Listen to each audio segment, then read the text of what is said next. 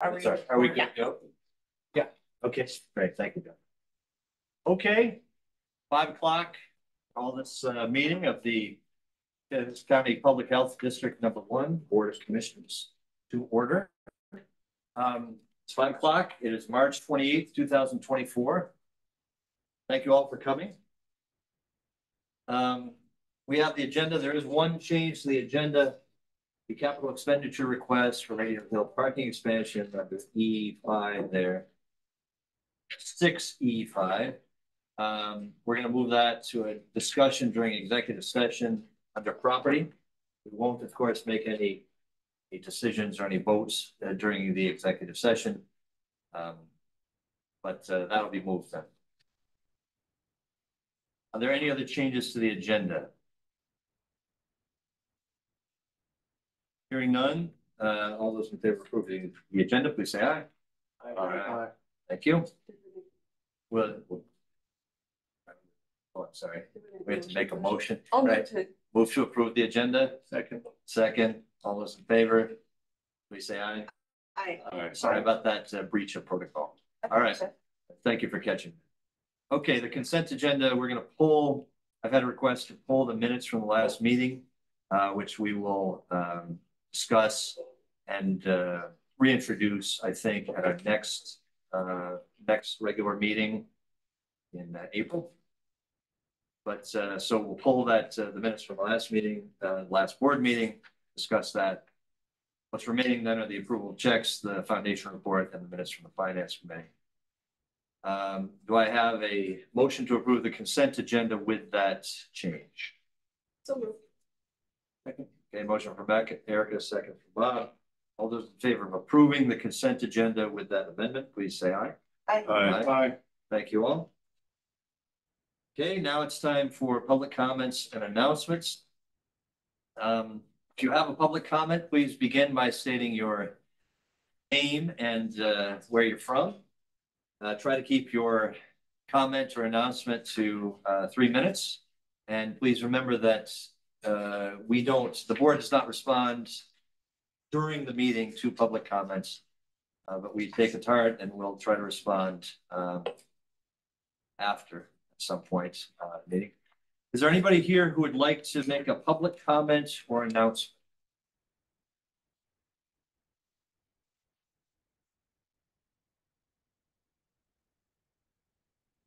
Okay, seeing nobody, we'll move on then. We have two presentations. Our first presentation is to recognize Safe Catch Awards for the fourth quarter 2023.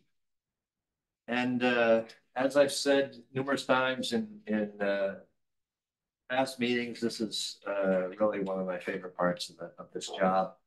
We always get a lot of really good nominations from QI Council and have it's always a really hard decision because there's so many really good people who are recognized in these nominations. We have two people actually here to be recognized for the great work they do. So let me remind everybody what a safe catch is.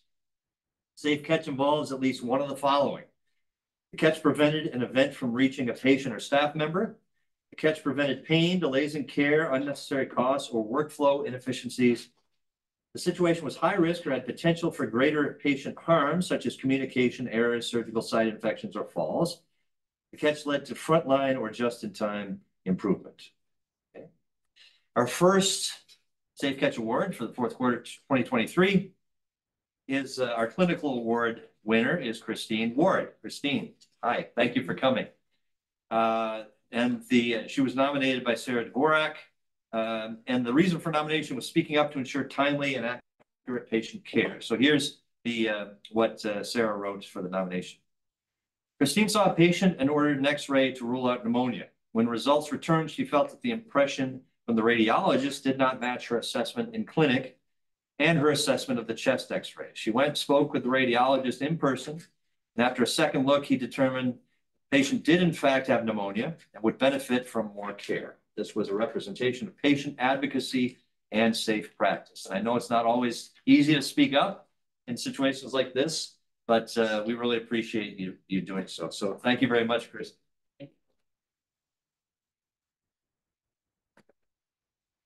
And she's an ARMP in pediatrics. Okay, our next award to recognize tonight, we had two winners for the non-clinical award, Jody Morris and Tara Quicksall. Tara couldn't make it, but we do have Jody here. And the reason for nomination here is recognizing inconsistencies in weight and waste with BP cuffs. Nominator was Trent Baker, an engineering supervisor. And these, and both Jody and Tara are in engineering. So here's the reason for the nomination. Jody Morris and Tara Quicksall recognize some departments have disposable BP cuffs and others have reusable. This led to confusion regarding infection prevention concerns, such as reusing the disposable cuffs and cleaning procedures for the different types of cuffs. It also led to increased waste as reusable cuffs were being disposed of. The suggestion has been brought forward to the Value Analysis Committee to determine a consistent process moving forward. Thank you very much, Jody. So, on behalf of the board, we really appreciate both the work that both of you have done, and we're glad you came, and we're happy to recognize you for this wonderful work. So thank you very much. I'm going to go out in the hall, and Terry, who's also on the QI Council, if you don't mind getting a quick picture with us, we appreciate it. Thanks a lot, John, if you wouldn't mind taking over the meeting.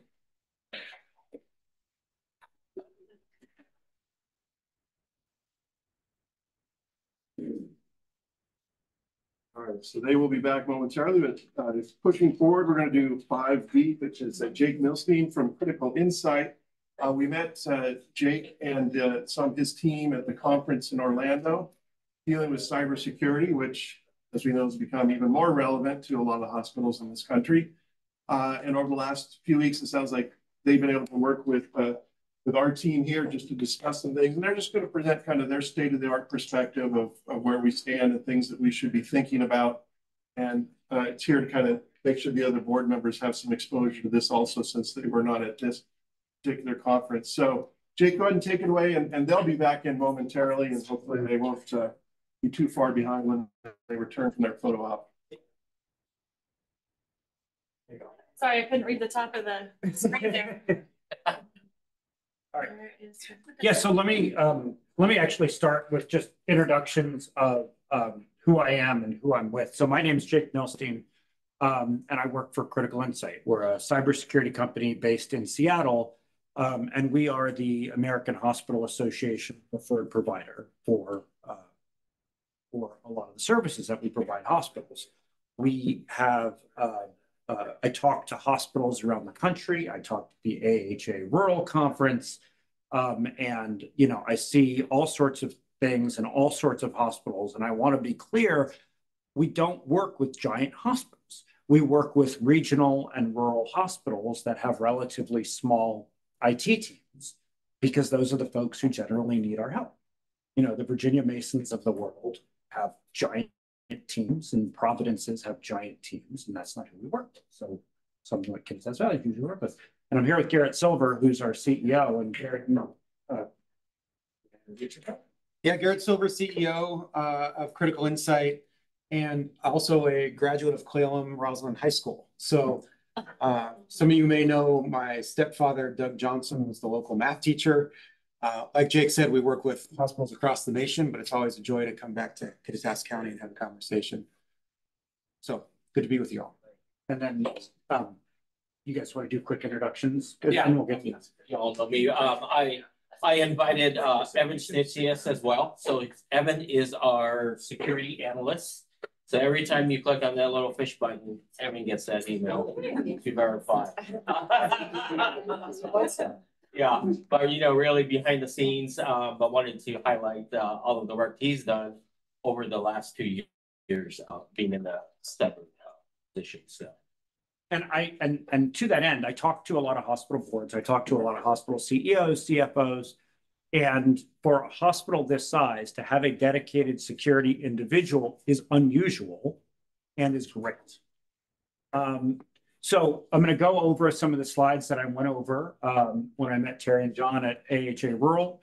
And then what we're going to do is talk about your security posture, and they're going to go over where you're doing well and some gaps that they need some assistance with. So what's going on cyber landscape wise? Number one, nation states.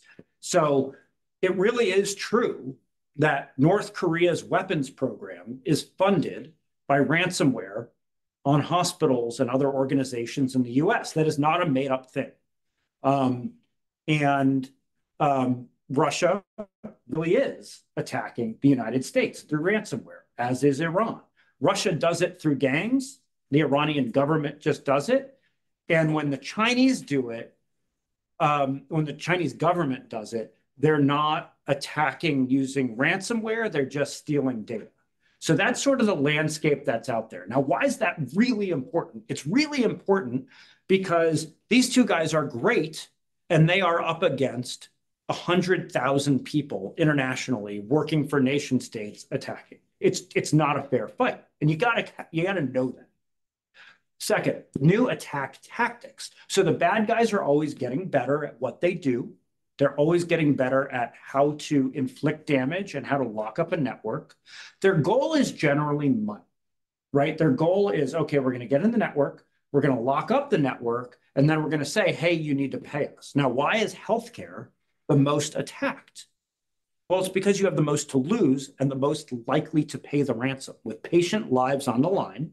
And all of you in this room are here because you care about patients. If somebody came to you and said, oh my gosh, we're going to have bad outcomes if we don't pay this ransom, you're going to say, well, should we discuss paying the ransom? Where at a bank or a credit union, they're just going to say, no, shut the network down. It's money, not people. And so that is one of the reasons why there is so many attacks on hospitals. Also, it's very hard for you to just shut down the network. If you just shut down the network, it could impact patients. The bad guys know that. So what they've started doing now, because there are better defenses, is they're contacting patients. So, and this happened at Fred Hutch in Seattle. The bad guys got in, and when Fred Hutch didn't pay the ransom, they started emailing patients. And they say, hey, we have your data. You better call for Fred Hutch and tell him to pay the ransom. Or another hospital had an incident in Oklahoma where they started saying to patients, hey, pay us $3. And for $3, we can show you whether we have your data. And for $50, you can make sure your data doesn't end up on the dark web. And so this is a new attack tactic. We're going to see more of that this year. And what it means is if hospitals have ransomware attacks, they can no longer be quiet and just say, we're having an IT incident, because you can be almost certain that the bad guys are going to start calling your patients. So that has to be now part of your incident response plan. Lastly, two other things, third-party attacks. I created this slide before the Change Healthcare attack, but we're going to see an increase in third-party attacks because if you're a bad guy, I can attack one hospital and I can get this, but if I attack a third party, now all of a sudden I can get into multiple hospitals and affect multiple hospitals and class action lawsuits. So after every attack, we're now seeing a minimum of 3 class action lawsuits against that hospital. I was just talking to a lawyer. He is finishing up a case of a class action lawsuit for a hospital that got attacked in 2019. It's 2024, and he's just finishing that case up, and the hospital has spent almost $2 million defending it. So these are things that are happening. This is the landscape that we're in. So 2 recent attacks talk about, number 1, Madison Health. They spoke at AHA Rural. They're in Idaho. They have a prescription provider, not related to Change Healthcare. Bad guys got into the prescription provider. They were hooked into the network. Bad guys got from the prescription provider into the hospital network.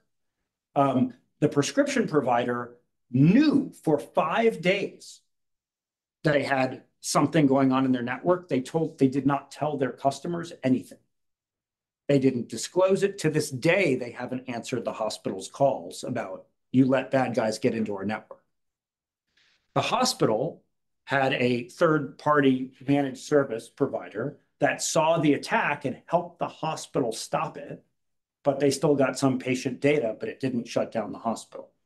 Again, third-party attack. Second, Change Healthcare. I think everybody is familiar with the attack, and we could spend an hour talking about it, but we don't have that amount of time.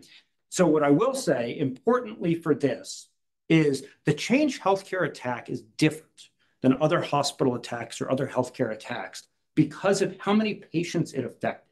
How many people, individuals, were not able to get, and still some of them not able to get prescriptions when they go to CVS, when they go wherever. And so I believe that this is actually going to force regulation that maybe we would have seen delayed a couple of years. So what does that look like? So this right here is what's called the NIST cybersecurity framework. The federal government has said that every critical infrastructure organization needs to start aligning to the NIST framework. When I say critical infrastructure, that includes healthcare, it's utilities, it's cities, it's counties, critical infrastructure. And what that means is everyone needs to have a cybersecurity program that aligns to all of these items. And then for healthcare, there are mitigating practices here, but really importantly, the HHS cybersecurity performance goals. So it's confusing that there are these three things, but really what does this mean? This is the overarching framework. And then these cybersecurity performance goals that I'm about to show you are what we believe the federal government right now is calling the voluntary CPGs that will likely become mandatory, but regardless are really good practices. And these are the CPGs.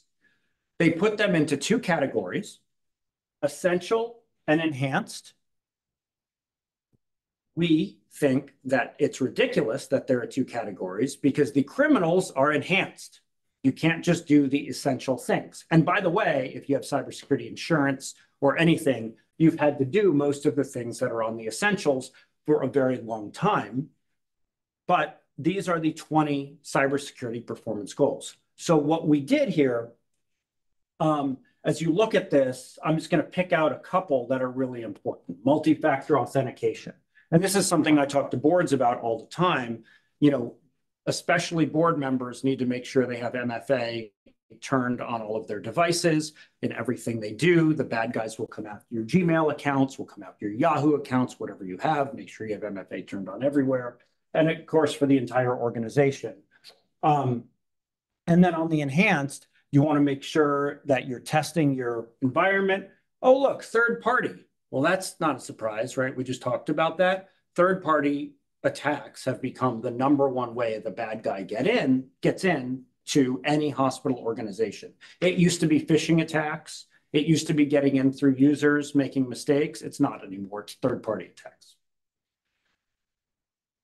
And everybody has a responsibility here. It's not just IT. A lot of organizations make the mistake of saying, well, we've given it to this great IT director we've hired, and so we're washing our hands of it, and we're just going to trust this IT director to do it. That's not good enough anymore. Everybody has to have responsibilities, including boards, because one of the things we've seen in larger companies and publicly traded companies is when there's a cyber attack, some of the board members are starting to get called in trials that come up. And we can name a few, like the Uber attack and a few others where board members are now getting called in trials. And some of them mostly civil, some criminal. But everybody has a cybersecurity responsibility.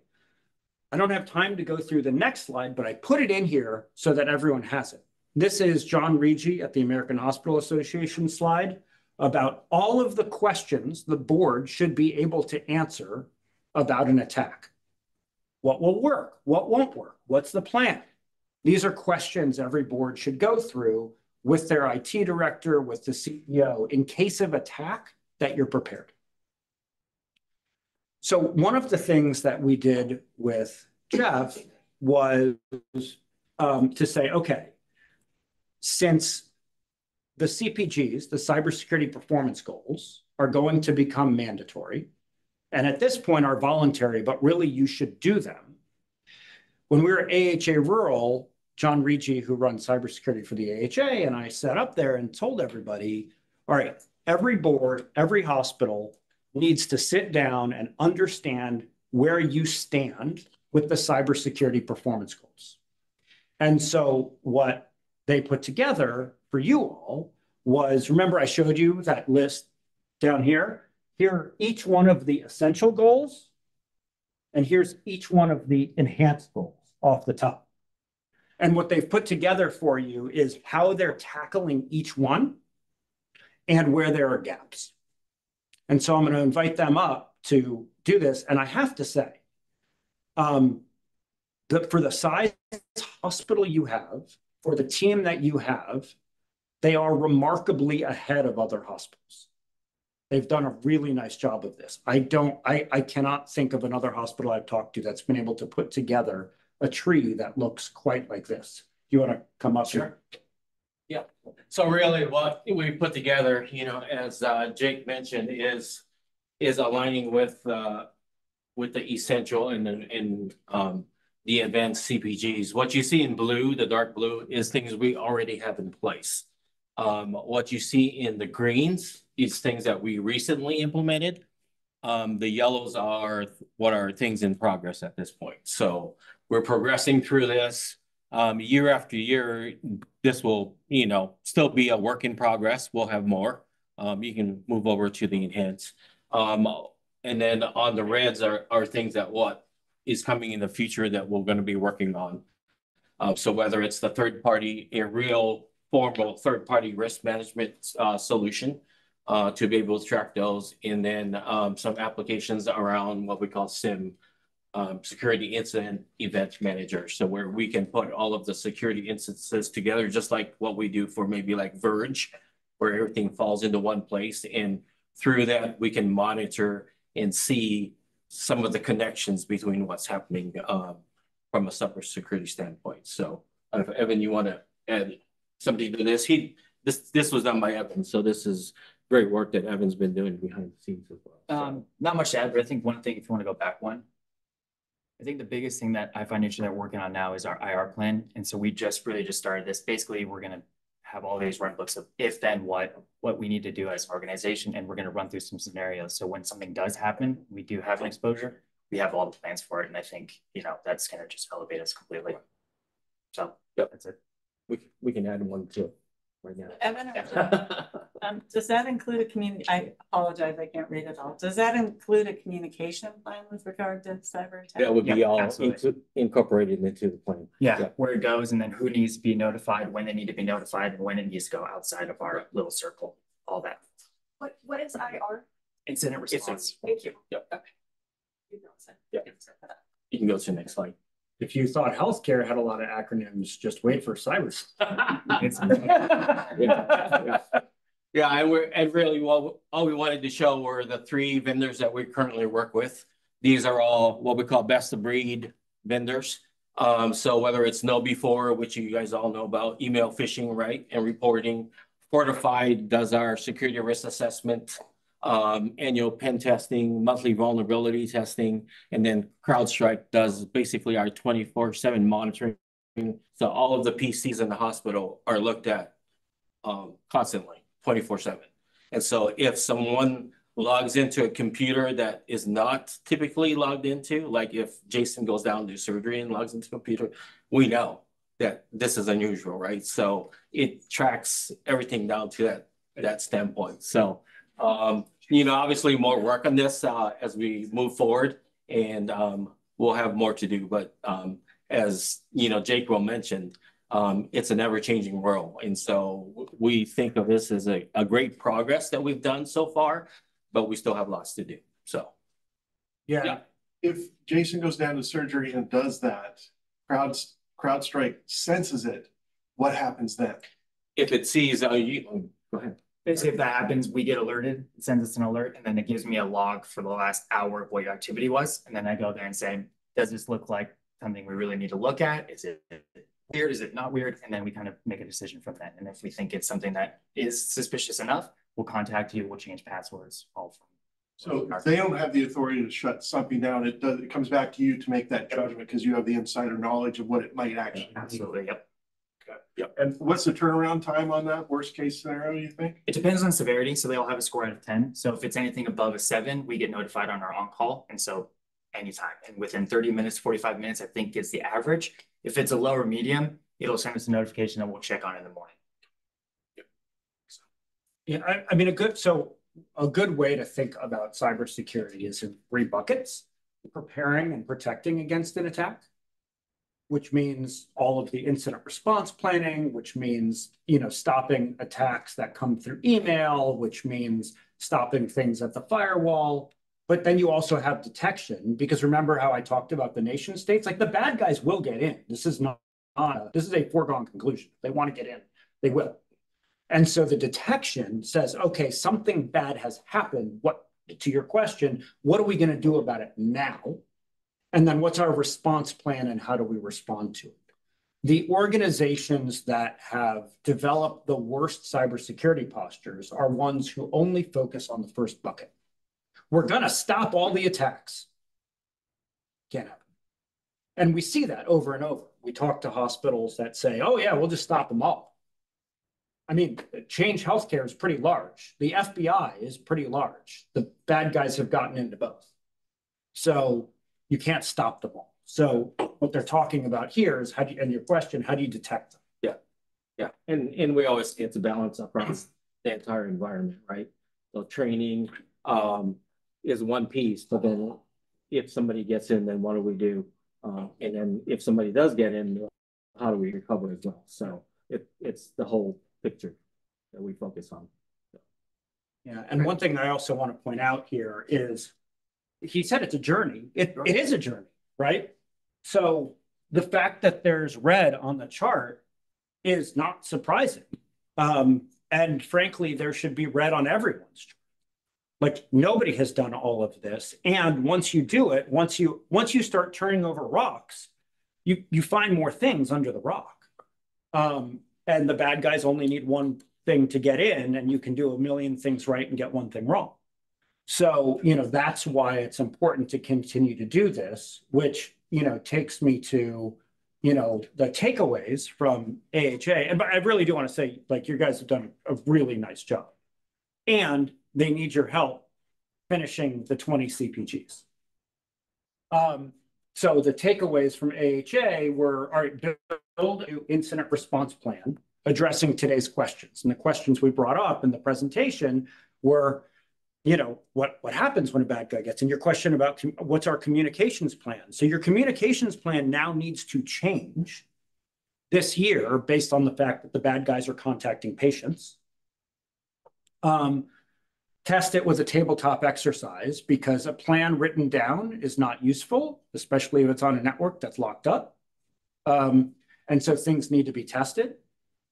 And then rebuild everybody's board executive reporting on cybersecurity using the CPGs. And one of their asks is to have a compliance platform so that it can be automated reporting.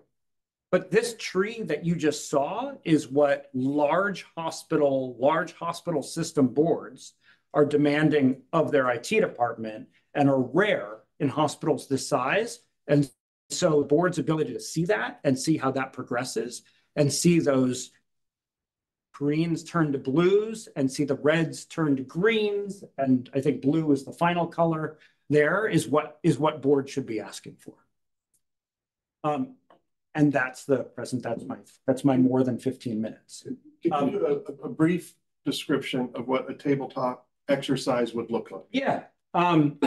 So if you have an incident response plan, what you want to do is say, okay, we're gonna test a couple of different incidents. So I will tell you all about one that we did with an organization just before the Change Healthcare attack, California hospital.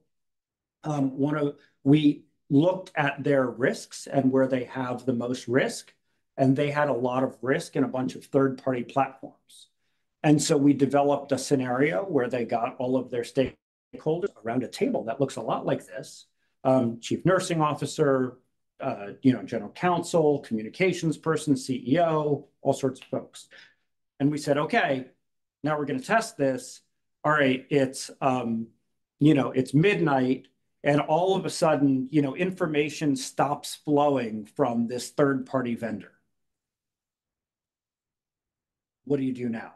So he says, well, we call the IT director. IT director didn't pick up the phone. It's midnight. Now what are you going to do? And so you walk through an entire tabletop scenario like that. And so what we did is one of the things that, and then you do the whole thing and you walk through an entire scenario, and we have people who are expert at this.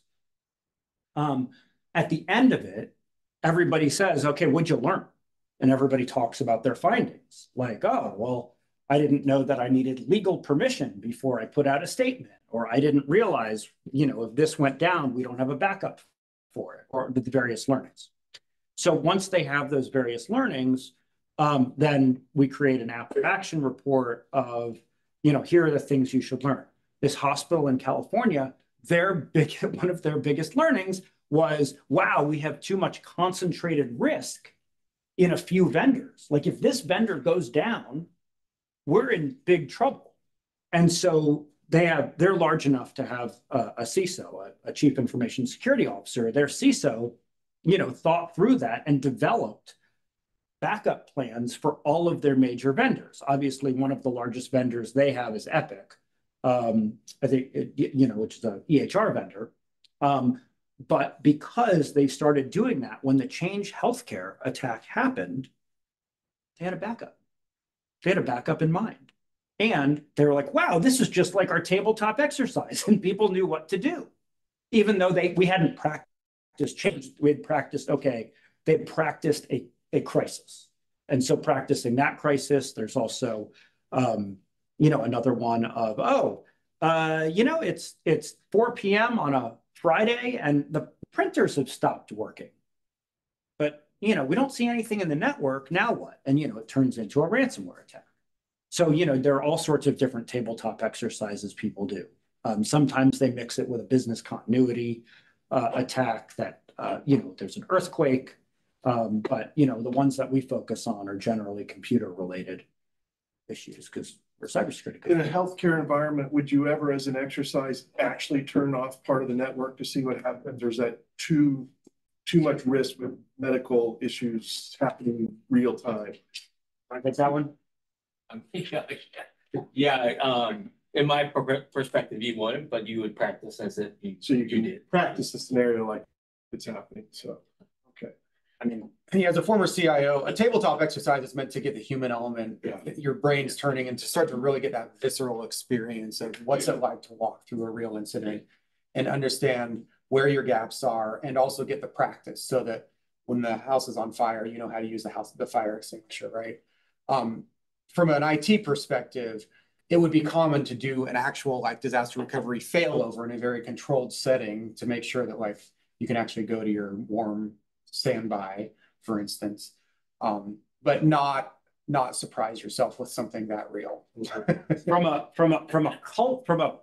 Interestingly, from a culture perspective, organizations that do things like that make their employees hate their IT department. Good on that. And so organizations that do phishing testing that have a wall of shame that then, do really terrible things to the employees who click to, there's a point at which it's brutal enough that you can create an adversarial relationship where what you really want is an employee who sees the printer not working, immediately calls IT and says, hey, this printer's not working, and it usually works.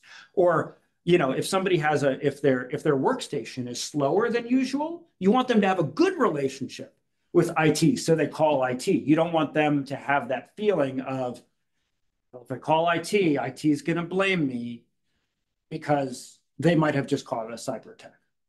So culture, I would avoid doing things that make people angry. That's an excellent point.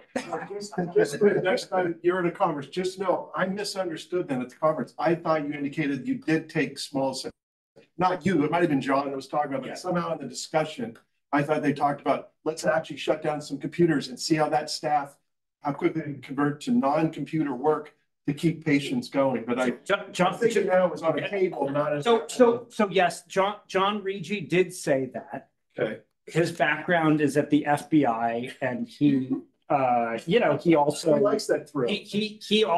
Look, his job before healthcare cybersecurity was he took down the mafia in New Jersey. he comes at things with a blunt attitude. Culture, I think. He's on the chief news signal. So this is why we bring you in, we talk. The next time that you have a planned downtime, I want you to come hang out with us. Okay. Yeah. Which we, well. Which we do. We Well, in do June. a lot of downtimes Right. and we do have things happen. And all of those things are taken into. Yeah. Account on the tabletop measures. Yes. We have seen longer term successes from organizations that have a culture of security where everybody trusts the IT and security people. Because the truth about security is we're all in security, right? Every time you use everybody know what MFA is, the multi-factor authentication where you're using an app or we're all in security. And so we all have to have that attitude. The organizations that have a culture of security are the ones that succeed better. One of the things that we're going to see we'll see how transparent Change Healthcare is. But some of the stuff we've seen from people who worked there when there was a merger was they sort of lost their culture of security. And that might not have led to the attack, but it might have helped. In addition to MFA or in exchange for, are passkeys beginning to, would they be used in healthcare? I mean, yes. Yeah. I mean, there are places for some of those types of applications, but not widespread. Okay. Yeah. I mean, I think one of the things that is true is that healthcare software is slower to adopt things than things outside of healthcare, sometimes for bad reason and sometimes for good reason. One of the good reasons is you want to test, so it doesn't impact patient safety. Where in a non-healthcare environment, if something goes wrong and takes the network down for an hour, who cares? Not true of healthcare. So sometimes the slowness in healthcare is good and sometimes it's really terrible. Can you touch base on the whole Optum change, United Healthcare? I mean, there's nothing on the news talking about this, right? Where they kind of fell, where the vulnerabilities were, and what's backstory on how that happened to what, We will also be getting an update from Jeff and Jason a little bit later, but if you want to give us a little bit. Well, so in terms of how it happened, they have not disclosed that. There is a lot of talk that it came through what's called a 0-day vulnerability. And so what a 0-day vulnerability is a software vulnerability that the bad guys find out about before somebody knows to patch it or fix it. And so they can get into a system without anybody knowing. It's essentially what a 0-day is. It may also be that Change or Optum didn't move fast enough to patch it. And all of that is conjecture at this point because Change Optum have not been forthright about how the bad guys got it. The reason, why haven't you seen more news about it? Is frustrating to me. It was like this thing that happened, and then the effects started to trickle down. And right now, we're starting to see major impacts. 2 physicians' clinics closed this week because they couldn't make payroll, and they just decided to declare bankruptcy and close their doors. I think we're going to see more of that. I know that there are a bunch of organizations. We're the official cybersecurity provider for the Idaho Hospital Association, and I know there's a bunch of organizations that have gotten loans from St. Luke's just to keep their doors open. And so I think as we see more of that, we're going to see it. But I think the Change Healthcare attack didn't actually shut down any hospitals. And so because it's a healthcare attack, but hospitals didn't get shut down and patients diverted, it didn't make the same kind of news, even though it had such wide impacts. That's my take on it. No, I think you're correct. And they were focused really on the, in the response on the front end with patient care. But as we all know, the financial side is now, the side that's truly affected and is kicking in. How much of that will be in the news? I mean, I'll tell you one other really interesting part of the change attack, and this is conjecture, but is out there, is so somebody after the change attack put $25 million, somewhere, I forget, 21, $25 million, $22 million. See, it was somewhere between 21 and 25. $22 million in a crypto wallet for the bad guys. Change didn't admit that it paid the ransom, but it fits. But then, so the way ransomware generally works is there's a gang that creates the ransomware, and then they license it out. And so other criminals then use the ransomware, attack a hospital, and then they split the proceeds. Well, the proceeds went to this group, but they didn't pay the other group, and they fled with all the money. And so the big group And claimed they were taken down. And claimed they were, but they didn't give the decryption key to Change. So if Change paid the $22 million ransom, because of these two gangs fighting, they didn't get the decryption key. Oh, and by the way, on the website for the bad guys, they put up a site that said we've been taken down by the FBI with an FBI logo. So don't come looking for us. Completely made up. They took a screenshot of the FBI website and just put it on theirs. The FBI is like, we would have loved to do this, but we didn't do this. And so like, that's the thing. Like, these are all really shady, awful gangs. And you can't trust them. And they're criminals. So, huh? Who would have thunk, right? Right. They're bad. Biggest healthcare organization on the planet, United Healthcare. I mean, they're huge. So yeah, they're vulnerable. Everybody. That's exactly right. Which is why looking at the plan is really important, right? We're going to do everything we can, and then we're going to have a really strong response when the bad guys get in. You have to assume that if the bad guys can get into that organization, they can get into yours. So what's our plan? Okay, we have any last questions? And sorry for going more than 15 minutes. It's all right. I thought this was fantastic. It was informative, entertaining, conversational, appreciated. Anything else? And I really appreciate you both coming in tonight to spend time in the weeks leading up to this dealing and working with our IT group to, put this presentation together. Yeah, and again, they've done a really nice job of putting together a program. So Yeah, I'll echo that. We're impressed with your team. And every journey has red on it. There's gaps. Yeah. And the fact that your gaps and you're working to address them is ahead of the game compared to other hospitals we visit. So, yeah. Excellent. All right. Thank you very much. everybody. Thank you. Thank you.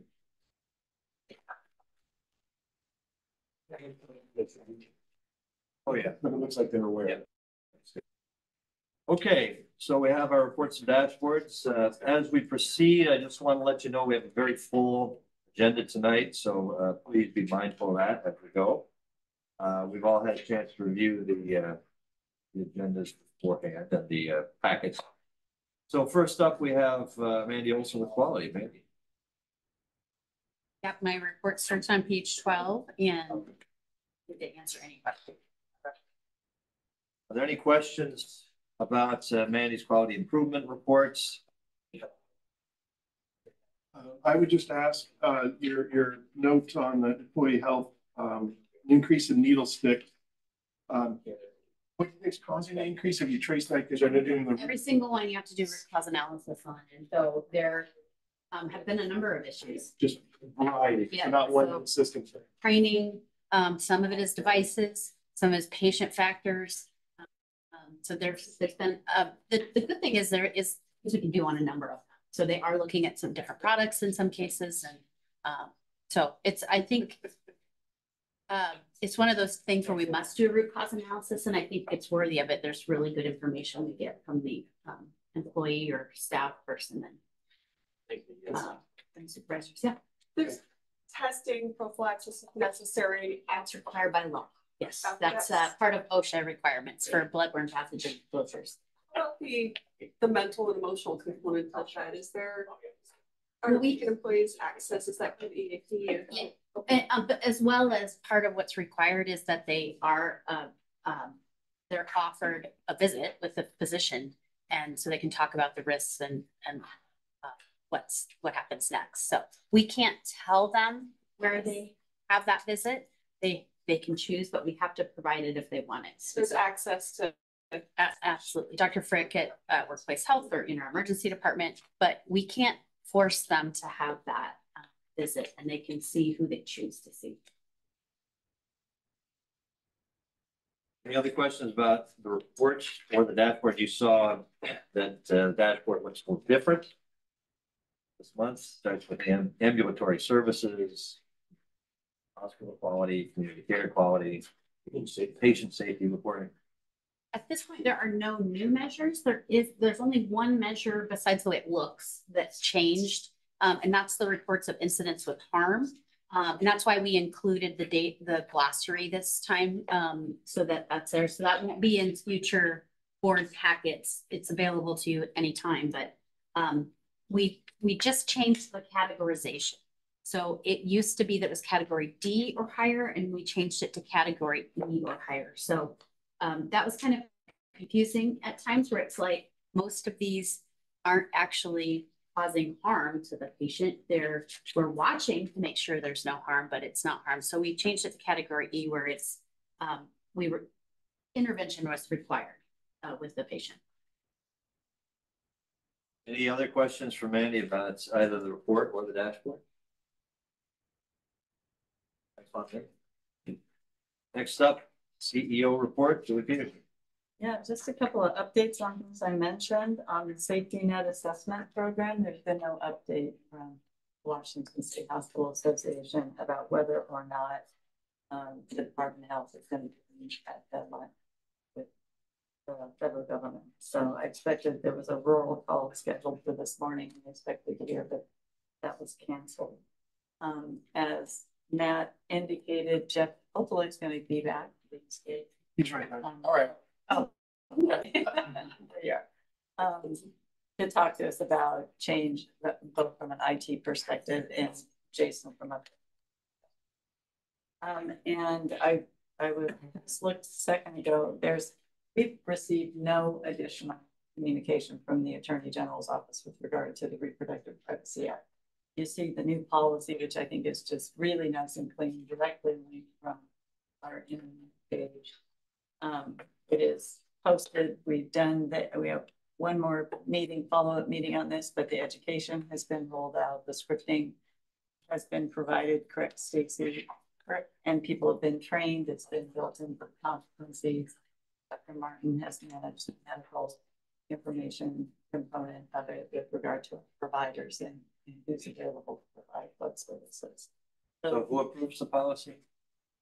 The policy was an administrative. So there's no committee review data. That's just no. We think there's some more work. We wanted to get this done. We think there's some other committees that probably needs to be socialized with, but we needed to get a clean copy of the policy done pretty quickly. So I did just learn, so I was looking at my phone. I had heard that other hospitals were hearing from the AG, and it sounds like both Chelan and Whitman hospitals are in back and forth with the Attorney General on this, but so far we have not heard. We spent a lot of time and energy today and yesterday. Thank you, Mandy Weed, preparing for Congressman Schreier's visit tomorrow. We're expecting her at about 1:30. And you read the good news about Hospital District 2, and probably someone associated with Hospital District 2 will be asking to present to this board in an educational format about why that levy lift of their EMS levy back to 25 is critical for Hospital District 2. I am happy to answer any questions. any questions about the CEO report? Then we have an update from Jeff Humana, Jason Hedler about the change out. Let me start. Yeah, go for it. Okay. So this is 5 weeks in to the cyber event with Change. As Bob mentioned, Change is one of the largest healthcare systems out there. They run 100 different critical applications or services within the healthcare ecosystem. We're on a call. We've been on a call every day for all 5 weeks. And so with Oracle Health, trying to transition our clearinghouse to another vendor, which we've successfully done. The logistics and the complexity behind it is tremendous. During this time, Jason's team, finance team, and RevCycle have been doing laborious manual posting and some other things in the background as we're trying to transition this over to another clearinghouse. We're starting to see some progress within the last. We've seen some progress all along, but we're really seeing some significant progress over the last 4 to 5 days with some confirmation that we have some dollars going into the bank now, right? So as of today, so I don't know if you want to. Can I just, though, Jeff, you mentioned today, Change itself is showing $14 billion in claims back. Yes. Yeah, so as of today, there were 14 billion stacked up behind the Change clearinghouse. That's just waiting to go. So, yeah. So as of last Friday, so a lot of progress has came this week. As of last Friday, we had collected $390,000 since the incident on services since impact February 21st. How much would it normally have been? We should normally collect about 340,000 every day. So in 4 weeks, we collected what we should collect every single calendar day, not the Tuesday. So it's very significant. It's a delayed impact to the financials. So we were still collecting on claims that were billed out prior to the incident. This week, though, happy to report, actually today, we can confirm we are actually now getting some claims payments from electronic submissions since we moved to Trizetto. I think it was March 8th that we started the transition to Trizetto. We're in the second group of hospitals to move to Trizetto. The first group was actually just, I think it was like 2 hospitals. Yeah, 2 large. That's the new clearinghouse. And then they moved a group of 30 hospitals, which one of them was us, the second group to Trizetto. And that it's not like an easy here shift over. There's a whole lot of back end work mapping to the payers that goes on that we really didn't know about.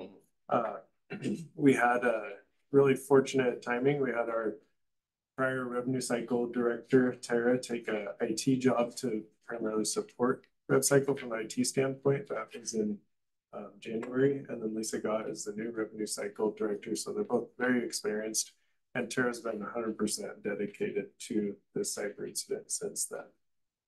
So we made a lot of good progress this week. I just want to thank Commissioner Ward, who showed up with the revenue cycle and IT folks at Radio Hill this week to for a pizza party, to thank them for doing things like getting paper bills out the door and resubmitting millions and millions of dollars of claims every day. So we reached out as the president of or chair of the finance committee meeting, and Commissioner Ward attended. And I know the staff really, really appreciated that.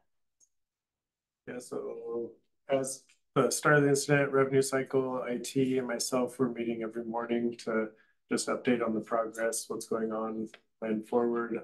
Started gathering information of all of our payers and what are submission methods that those payers will accept, and then could we meet those submission methods, because the payers were saying we're not going to extend timely billing because we have all these other available methods to submit. It's not that easy though. So what we've been doing as of, I think it was February 27th, we started sending paper claims out. That's why I said the claims that we've been getting until today, we don't know if they're paying on the paper claims or if they're paying on the electronic submission tests. So when we send a claim out through Trizetto, they're green, they're in a not denied yet status until they're denied. So we don't even know if they're accepted. They're just, we know which ones aren't denied. But we do have that confirmation today now they're paying. So revenue cycle went back 30 years in history and started doing paper claims. Many of them have never done that type of work before.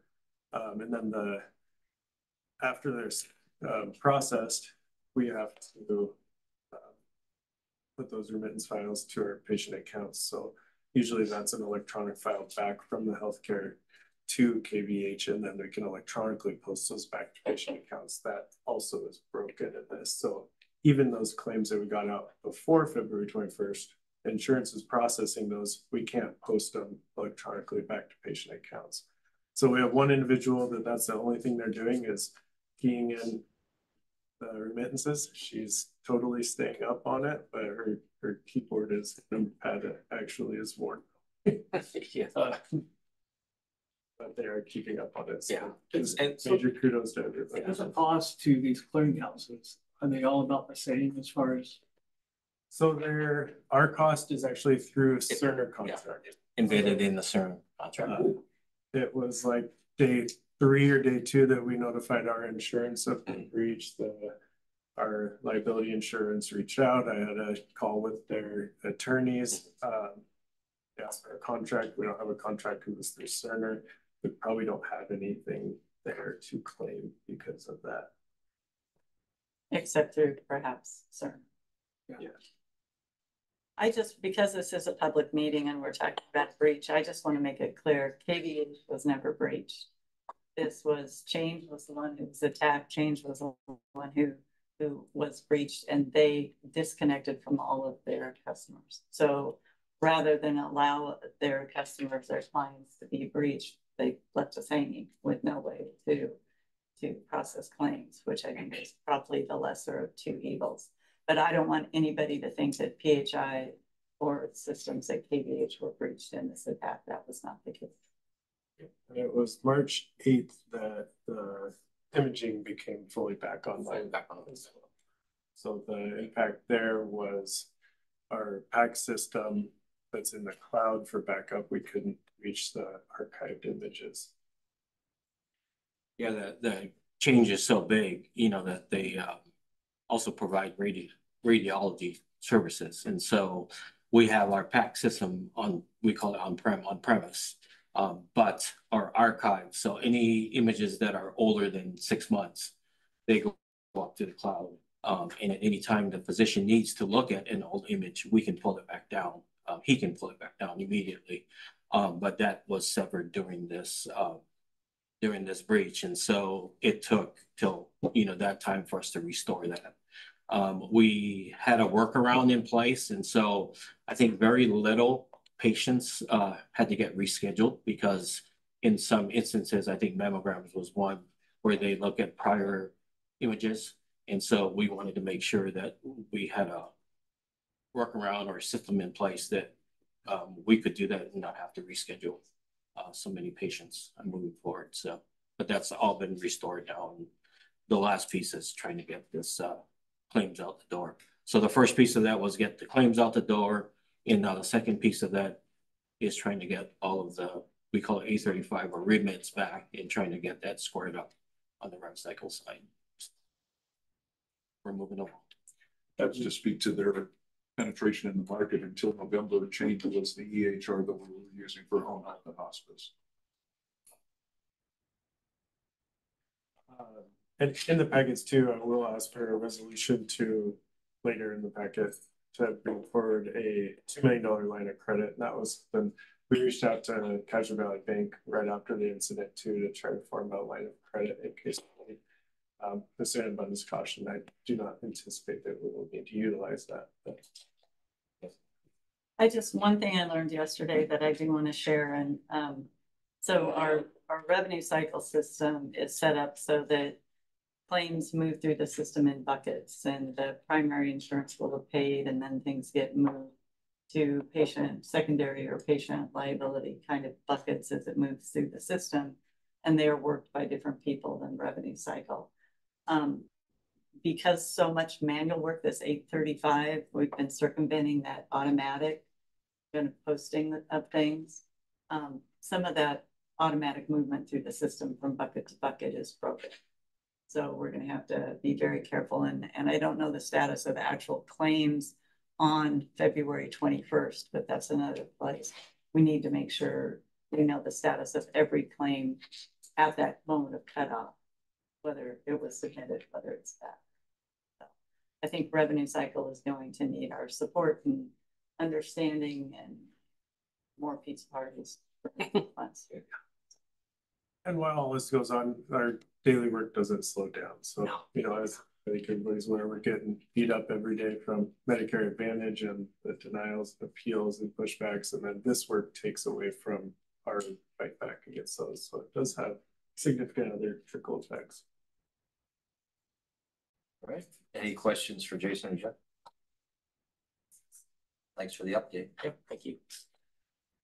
Amanda Scott, HR and Staff Development.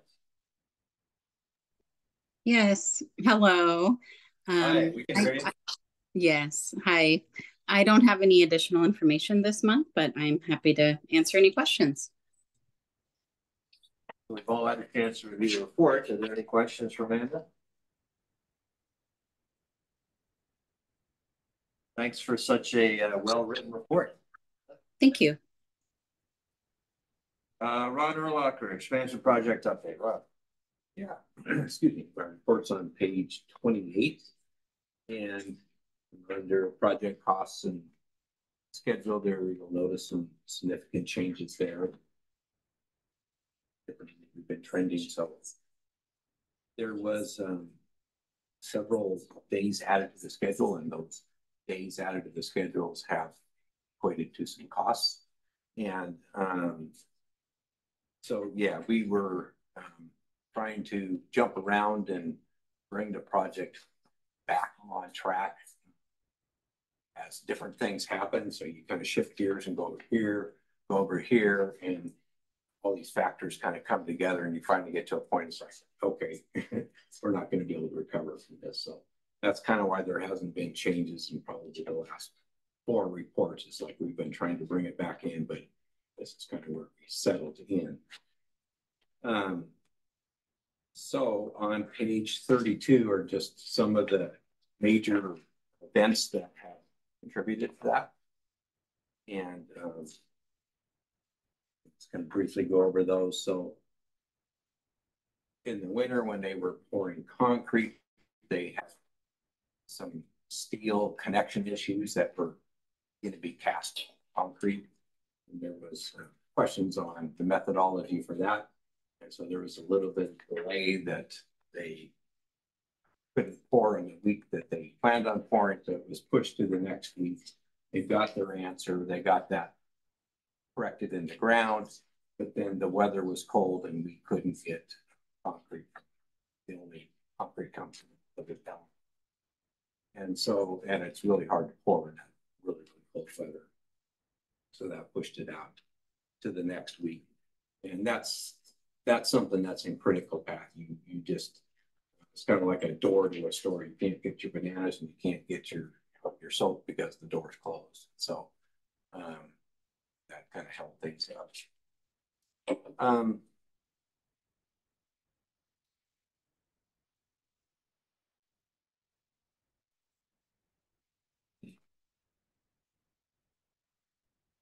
There was some added scope of, we had 2 areas of the existing structure that didn't have fire spray on it. It was emitted when it was originally built, so we had to go back and correct that to bring that up to code. And so that took time, but it also prevented us from doing framing in those areas. So that was one of those things, well, we can jump over here, you know, and do this while that, put that spray on. Once you put that spray on, it's about a week before that stuff sets up. It's soaking wet, non-seated. And in the colder weather, again, it doesn't dry all that fast. So that was a factor. We added some scope to the project. So by the ED staff room, there's what used to be a doctor's lounge that's being converted into more supply area for ED if they needed that. So that's just added scope. There was some discrepancies in the steel design for the penthouse.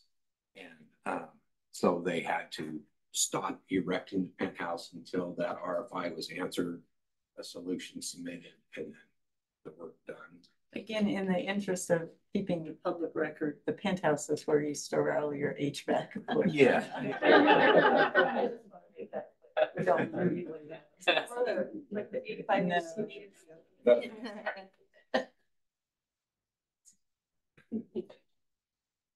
Let's see. So you guys have all, everybody on the board has had a chance to review these explanations for the delays. You guys have any specific questions for Ron about any of these specific delays that are listed here? That you'd like Ron to explain? I would just be curious, does anything that happens here have any shared financial responsibility with someone else, architect or the construction? In other words, are we bearing the entire burden of all the costs of all these? Kind of as far as the architects and the design team go, it's kind of industry standard. They get about a 10% error and emissions allowance. Once you get past that 10%, we stand on. We're still within that. Yeah. They're still under that. Yeah. I do track all that. Yeah, thank you. Any other questions for Ron about the specific explanations for the delay? So phase one is now scheduled for completion around June 12th. Correct. Ron and I talked about inviting the entire board for a walkthrough right before that closure, so towards the end of May.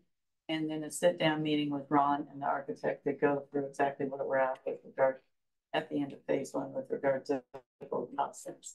So Yeah. you can ask some very in-depth questions. Yeah, that'll be great. I think, imagine all the board members are good with that. Sounds good.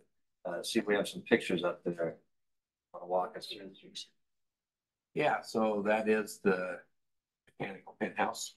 And yeah, That's fair. CT room, actually. We saw the CT outside today. CT was delivered today. Yeah. The flooring's in there. The grid's up and all the infrastructure, so they'll be installing that. That's our RO, pure water treatment equipment for the CS. Sure that. Just some pictures of the infrastructure by the ceiling. Everything's getting ready to get closed up. They've got grid back and materials management, so that's lights are going in, and so they're kind of working their way around. And that's the MRI copper box that shields that magnetic field. And those are some of the devices that allow you to take infrastructure through that copper shield. And that is inside the CT room. Picture of equipment. And that is inside the mechanical penthouse. Better pictures later. That's some roof protection that they had up there. So I was talking about that fire spray, and it's on the ceiling deck, and as you walk across the roof, it will flex some, and you can have that stuff just fall off and almost like a domino. So they tried to spread out the weight, and we only lost a couple small areas, thank God.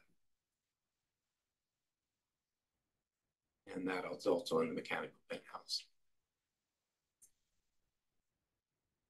All right. Pictures. Let me see it take shape. Any other questions for Ron? Thank you, Ron. Next up, we have the 2023 compliance report out, and then the compliance work plan for 2024. Cindy Kelly and Suzette Johnson. Floor is yours. Thank you. I just have a brief presentation for you. The 2023 work plan and the 2024 suggested work plan were included in the documents that were sent out on Monday. And the highlights for the past work plan in 2023 include our new document management software, Lucidoc. With this software, we'll be better able to report compliance and timeliness for policies, procedures, contracts, and other documents. We went live with that software on March 19th, so I'm happy to have that. We did a lot of training in 2023. New employees, leaders, and providers received training at the time of their orientation. We use Biz Library to inform staff of compliance policies. We provide contact information and posters that are required posting in each department.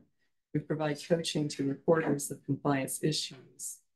100% of our staff assigned completed the fraud, waste, and abuse policy training. We provided training to raise awareness of phishing, ransomware, and other examples of threats to our information systems. We provided role-specific privacy training to all staff. And we hosted an annual in-person meeting of the Washington Rural Health Collaborative Compliance Committee in October for the 3rd consecutive year. In addition, we did a lot of compliance training with our staff during Compliance Week in 2023. Our compliance committee members reported monitoring and auditing activity regularly to the compliance committee. We monitor in several areas, including revenue cycle management audits, coding accuracy, 340B program, information security, quality initiatives, and regular sanction and vendor screening. Moving on to our work plan in 2024. The work plan for 2024 is pretty much the same as our past work, but we did do a compliance effectiveness assessment and decided to add in-person compliance rounds to increase our presence in the organization, visual communications to increase communication between the compliance department and all employees, including the compliance bulletin board, an increase in communication with volunteers via an update of policies to include volunteers where needed. That concludes my brief for you. Are there any questions? So pay special attention on pages 50 and 51 of the packet, because we need to approve their work plan for 2020. Terry, you represent the board on compliance. Do you have any comment? So does anybody have any questions that we could answer on these? And if you don't, I really want to move that we approve this because we need to have a motion, and consequently all the board needs to approve this, so that this will be the 2024 work plan. And since I represent the board on the compliance, they've been doing a really good job in all the compliance that we're doing. And Nasser, the pharmacy director, discusses the 340B compliance that we do all the time. And since he's doing a good job with that compliance, it raises a lot more buckaroos for us. So we get a little more extra money through the 340B plan, which is really good. And one of the other things about that 340B plan, we also can have other pharmacies out in the community to do it. And Nasser talked about it in the compliance that Super One is also going to be associated with our 340B program. So that'll help us also increase the extra money that we get out of the 340B program. So Nasser is actually generating a lot of extra money. And so does anybody have any questions about the work plan? Or can I move to vote on it now? No, I appreciate that, Terry. So I'll take that to be a motion to approve. Are there any other questions, concerns, anything for Cindy before we have a second? Anything else? Okay, then do we have a second? I'll second. Second from Erica. Any further discussion? Questions? All those in favor of approving the 2024 compliance work plan, please say aye. Aye. Okay, that's unanimous. Thank you very much. Thank you. Appreciate Thank you, you wonderful human being. All right. So, anything else, Julie, before we move on? That's it. All right, on to operations. We start with our CNO, DDL. Good evening. My report is on page 53.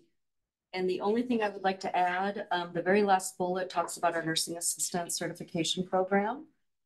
We have 11 applications already, and we will be starting some interviews. We're going to start with a small cohort of 5, and we're hoping for a start date first week of May. So we'll start with 5 and hopefully build on that. And so very exciting. And I also do want to call out and just thank the staff, as I know both Julie and Dr. Martin did in their reports regarding the care that was provided on March 15th down at our ER. It was not only our ER staff that really had a long day, but really the hospital across the board. So just thank you, everybody, for that support. And I'm happy to answer any questions. I have a question. Yes. Can you tell me, about the fourth trimester, the sessions with Valley State that they were held? Yeah, so this is just hot off the press. I know, I don't have all the details, but I do know that there is a worker there that will be working with the staff. I know it's a very small group. I believe there is like an online sign up for it. And just to be able to provide some of that care that you know, new moms might need after having a baby. I think mental health is definitely an important topic across the board. And, you know, here's one other area that hopefully we can identify women, families in need, and provide some services.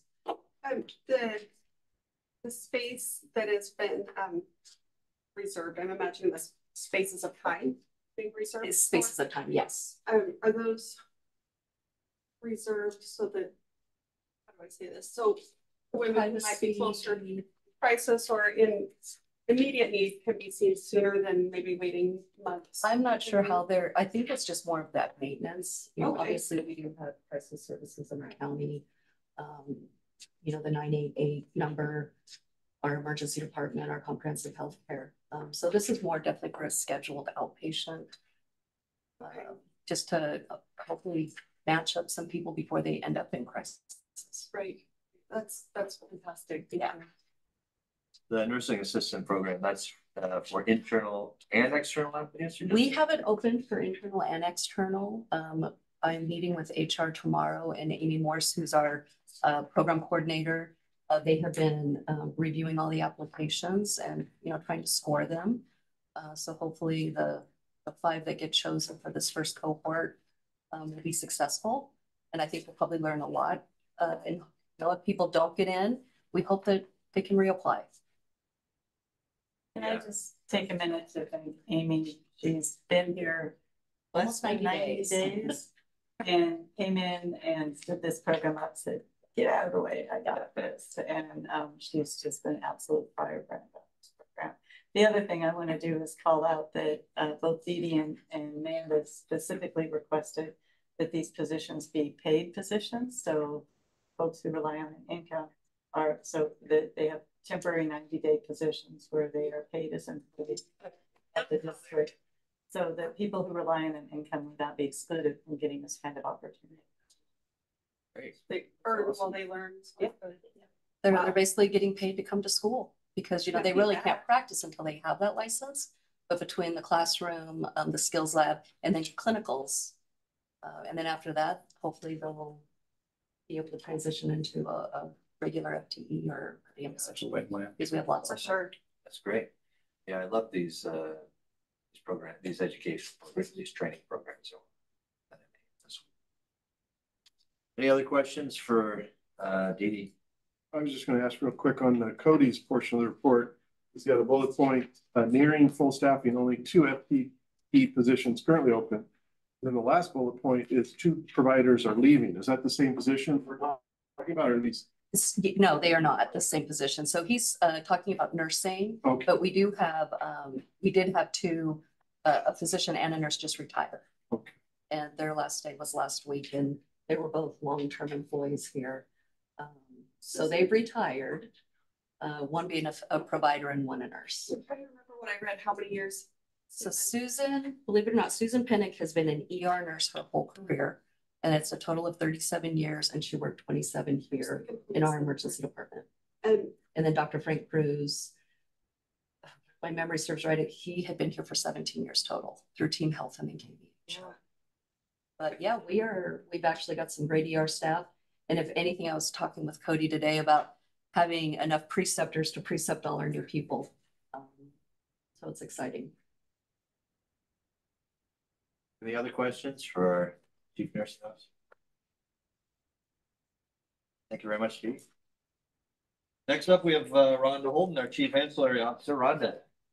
Everyone. My report is on page 56 and 57, and I don't have any other updates other than the CT was delivered today, so that was fun to watch across the parking lot. Otherwise, I'll just take any questions you may have. Any questions about Lonnie's report? Just a comment, I love the escape room drills. I've been seeing stories about those on the news, and I think it's really neat to, you know, do something kind of a twist on it like that. A little envious to not be able to participate in an escape room myself, so that's pretty neat. We'll invite you next time. Okay, deal. Great. Go ahead, John. Just curious, now that the Beckman at least partially is installed, are we happy with it? Yeah, I think they are happy with it.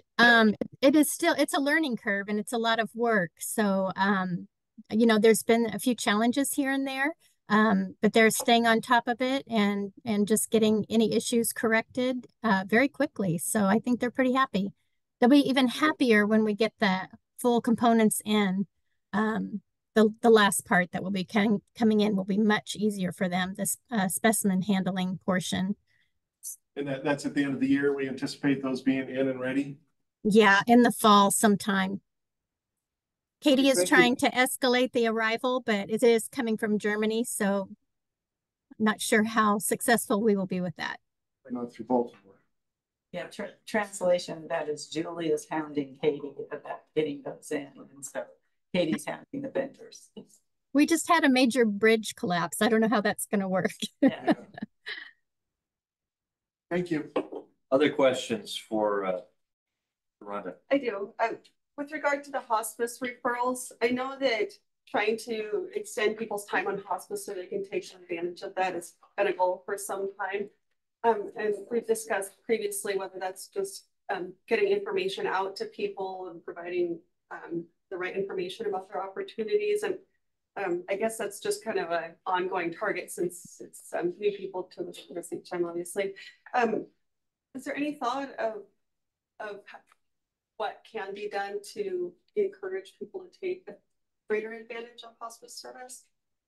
Yeah, I hope that we can get to a point where we will be able to go out into the community and provide some more education about hospice and the benefits.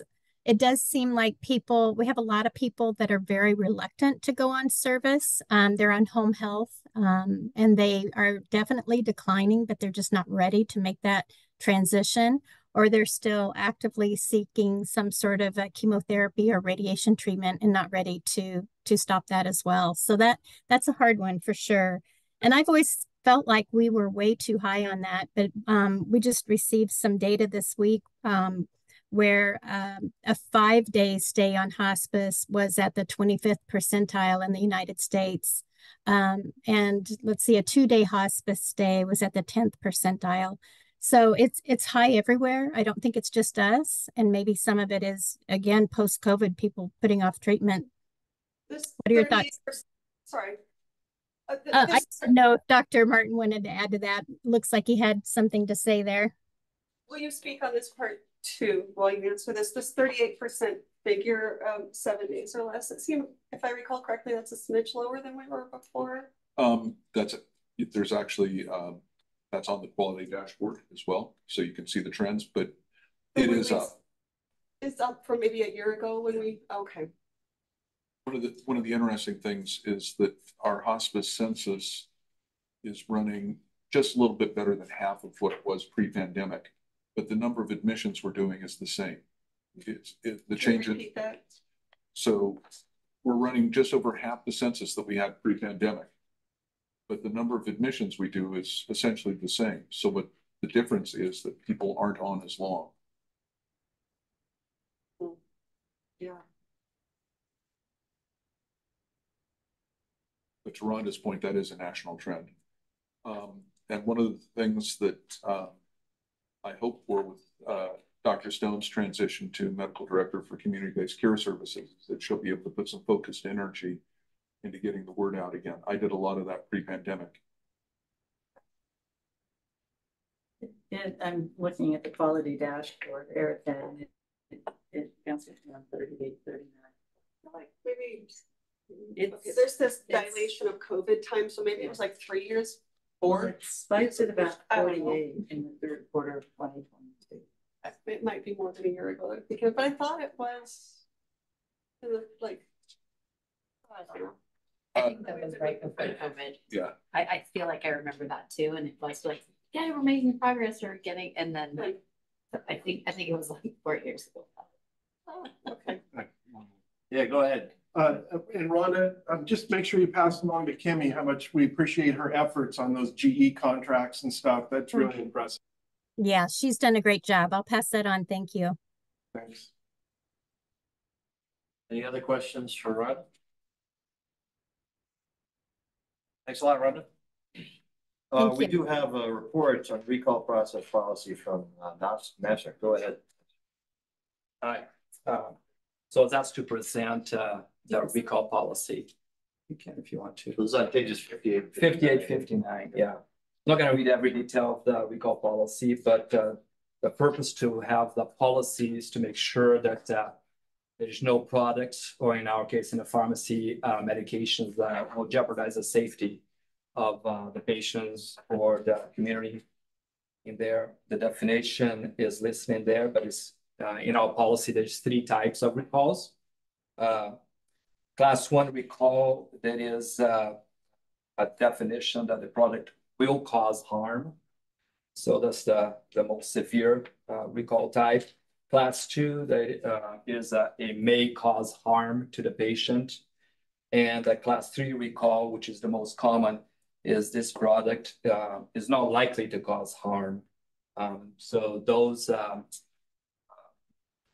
we can kind of take care of it there's a time frame, right? It's not an immediate removal from our premises or quarantine it. In our case, we received the recall messages through various channels. It could be from the manufacturer, it could be via fax, it could be email. Sometimes we get all of them, and the same product gets, half a dozen of different types of recall information, and it's time consuming because we need to make sure that all lots and expiration dates of the product is identified. So in here, in the pharmacy, when we receive those messages, we look to see, first of all, did we ever carry that product? For example, we know that we don't carry chemos. So as soon as we see chemos there, we didn't purchase any of those. So those recalls, we don't have to go through a whole list of all the lots and go to the shelf because we don't have it. But if it's something common, blood pressure medication, lisinopril, for example, we haven't lisinopril for decades.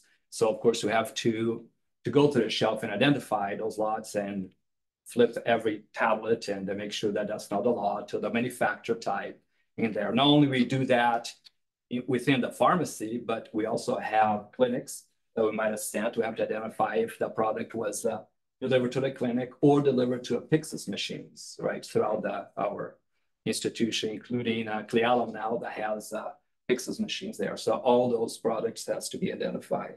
So that's what we have the policy. The policy actually is a request, is a WAC.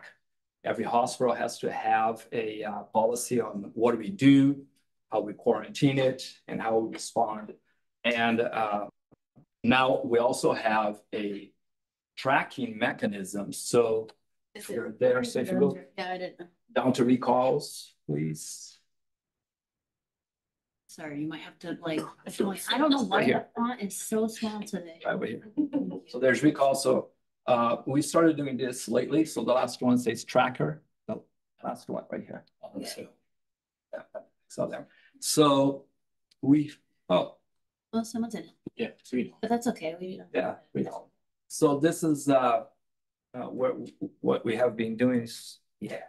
Thank you. So basically that's what happens. So here's the last one that one of my pharmacy team members placed in there. So this column in here says product use, a KVH, no, but we still went in because we purchased this product a long time ago, but we don't use it anymore.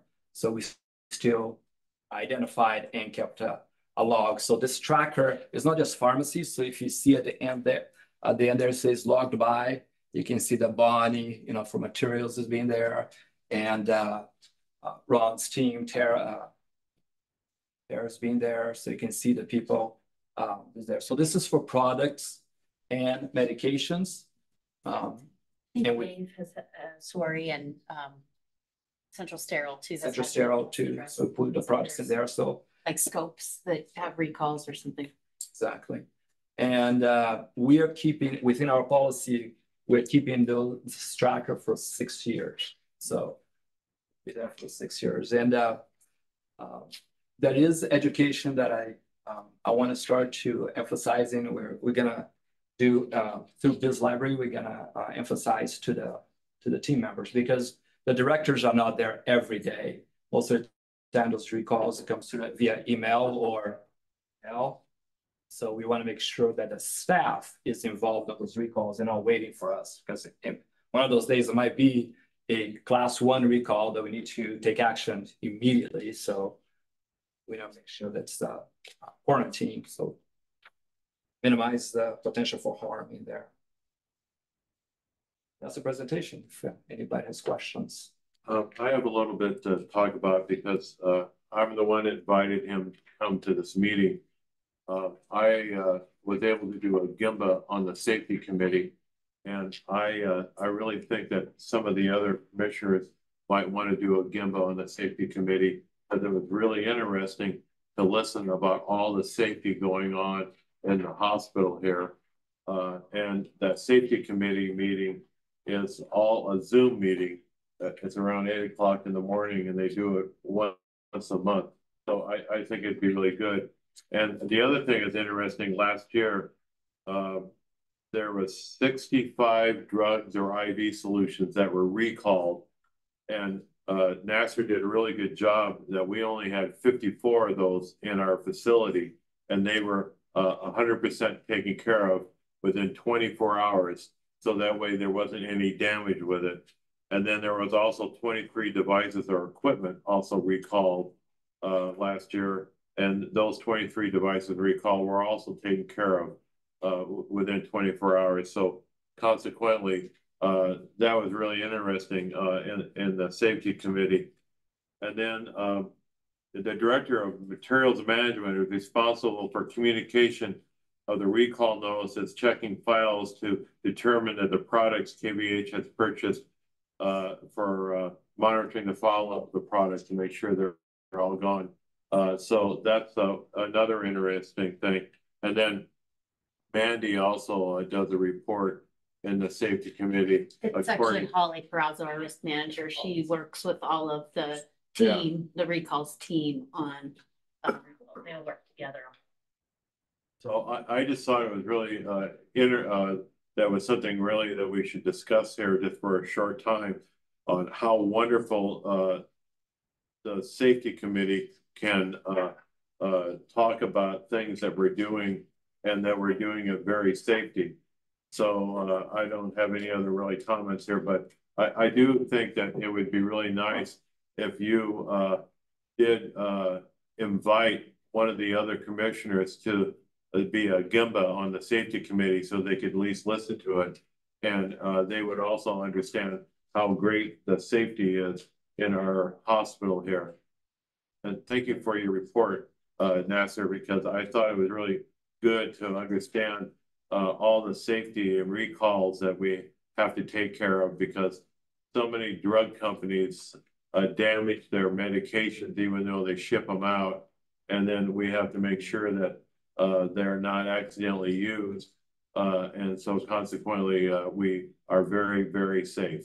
Well, I mean, yeah, we appreciate the presentation. I know Nasser's always been very open. If any of us want to take a Gemba, I'm sure he'd be happy to show it. So if you are interested in doing something like that, please just reach out to Mandy, and can sort of arrange it. Are there any questions for Nasser about his presentation? Thank you. Thank you. Thanks for inviting me. Appreciate it. Appreciate it.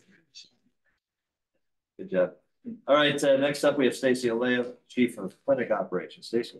My report is on pages 60 and 61. I've got nothing to add, so I'm happy to answer any questions. Any questions about the report or the dashboard?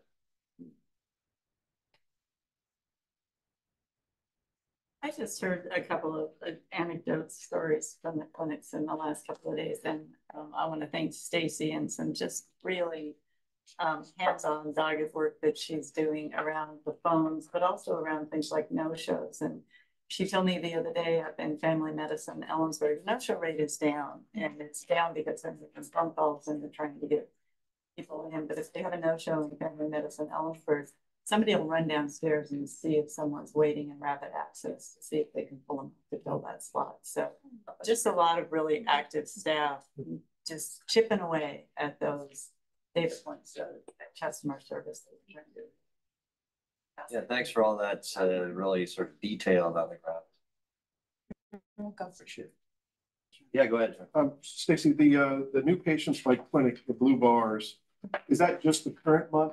Yes, that is just the current month. So Okay. about the 1,200 patients, that's the distribution you see for that month. Thank you. Other questions about the report or the dashboard? Thank you very much, Stacey. If there's nothing else from operations, then we'll move on to the medical staff. We'll start with our chief of staff, Dr. Hoppy. Yes, so the MEC met this month and we reviewed, I think, 9 credentialing files for initial appointments and 5 for reappointments. And you have a list there, happy to answer any questions. And also we have 2 different documents for the board to review, the privileges for internal medicine and hospital medicine. We did amend those privileges based on the MEC recommendations as well as Dr. Cohen's recommendations. And I'm happy to answer any questions regarding these documents. And they've tracked the changes on those, so hopefully you can all see that. Let's start with the recommendations for appointment and reappointments. I think you've all had a chance to review these online. So Move to approve. okay, we have a motion to approve from John, second from Terry. Are there any questions, any discussion about this this list? Hearing none, then all those in favor of approving the MEC's recommendations for appointment and reappointments, please say aye. Aye. Aye. Okay, unanimous, thank you. Then we move on to the delineation of privileges for internal medicine and hospital medicine. Yeah, they talked about this in the MEC. Julie, do you have any concerns or anything about these? No, I circled back to Dr. Thomas and didn't have a chance to talk to Dr. Hoppy. They are eliminating some of the procedures that are done there, but there is a mechanism that somebody does want to perform those procedures for them to come back and ask for special privilege. Or on a la carte. Yep. So you get to pick one.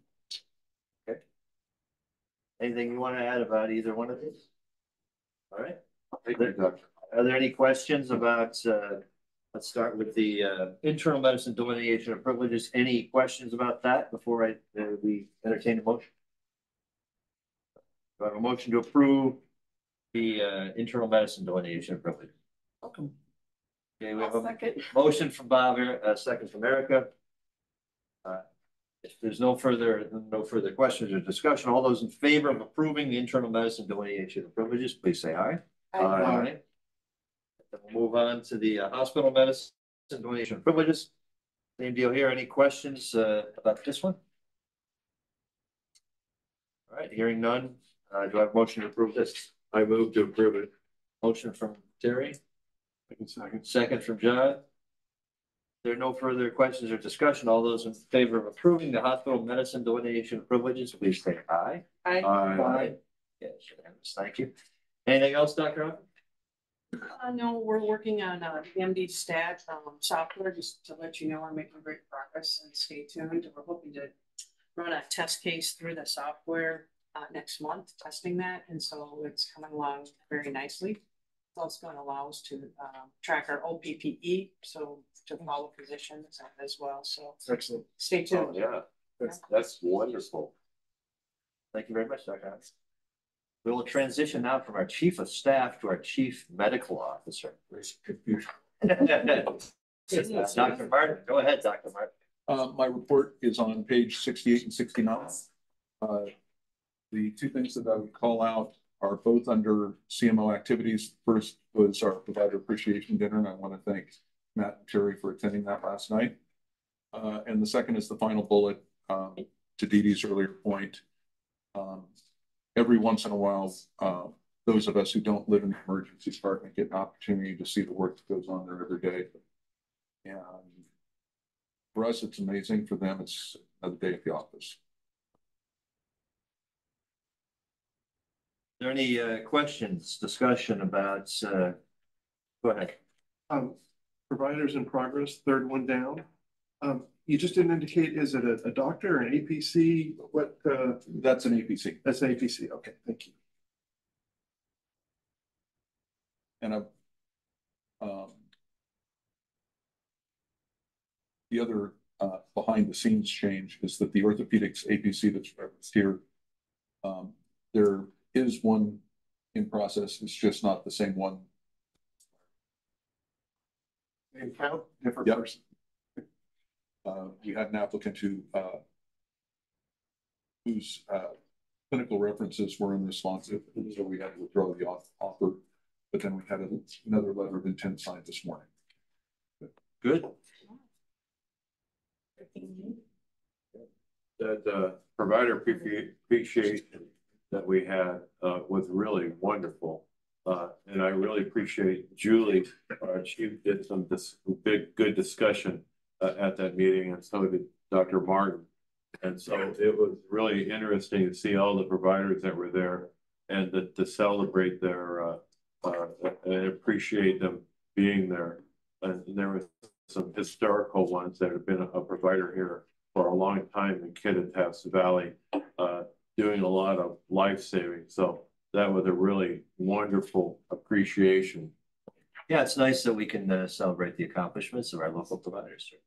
And Michelle Worrell's team just did an absolutely amazing job. And I understood they stayed well into the night playing Boggle or what? Yeah, so we stuck around with Dr. What were they playing? I had to beat Dr. Thomas at a game of Jenga. And then we have a couple of doctors here that I definitely appreciate. Yeah. Yay. Yeah. Anything else for Dr. Martin? Thanks a lot, Dr. Martin. Okay. Move on to finance with our CFO, Jason Adler. Jason. Thank you. My report, page 70. Still reporting an operating loss, but happy to report it is less of a loss than the last 5 months. So $215,000 operating loss, $185,000 net loss. Some good contributions to this are we have slightly contracted a little bit in total operations. If you look at January, February, total charges are coming in a little bit less than January, February of last year. Total charges mixed with inflation, and then the recruitment, retention with the locum tenens. But we're seeing that coming down, and we're also seeing agency labor coming down in the nursing, like Dee Dee was talking about. The OR staff, nurses, the ER staff, nursing. We've had some really good recruiting successes and some really good nurses coming on. So most significant impact obviously has been just cash flow. So the cyber attack incident, that's driving AR days to go up really quickly. So that went up from, I think it was 74 days last month to 80.6 AR days this month. I'll anticipate that to go up significantly again in March, but then given how this week is going, April, I will expect that to taper off and then start coming down. Days cash on hand decreased to 168.8 days. So that is planned to decrease due to the project spending. So we had planned on spending $30 million of our capital on that. And then this month, though, it has went down a little quicker because of the cyber attack. And if you look on the income statement there, the stats, we have, I guess on the stats there, the clinic visits were below budget 3% and below year to date by 7%. However, that is a much better numbers than we've had the last 5 months. So that also contributes to having a little bit less of a loss this month. On the income statement there, that one to note on the temporary labor. So last year, year to date, January, February of 2023 had $940,000 in expense. This year we're coming in at 560,000. So year over year since 2020, we've been coming down on the agency labor number. And that's a big thanks to our recruiters and all our directors for working their open positions. Any questions on finance? Questions?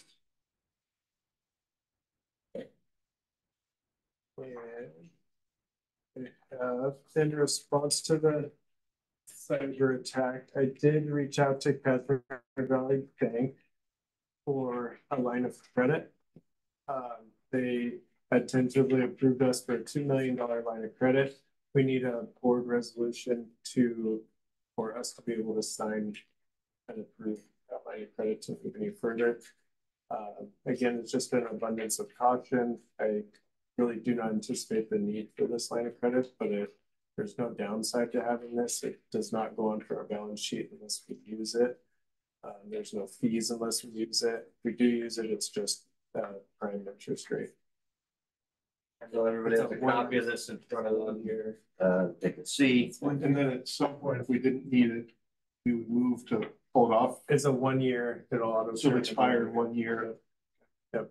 And as that leads up to 1 year, we can renew it and keep that open, but it'd be something every year that we would need to do.